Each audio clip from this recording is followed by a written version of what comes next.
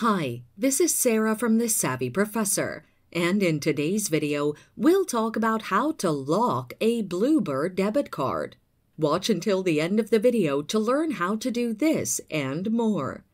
On your browser, visit www.bluebird.com using your preferred browser.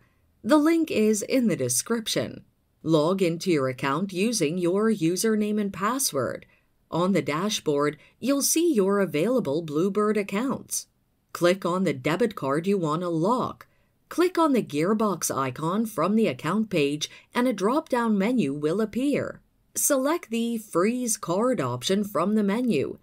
Toggle on the Freeze Card option on the next screen to lock the debit card. If you need further guidance with locking your Bluebird debit card, contact their customer service number at 1-877-486-5990 for local calls and 1-801-449-4016 for international calls to speak to an agent. The phone numbers are in the description. When should you lock your Bluebird debit card?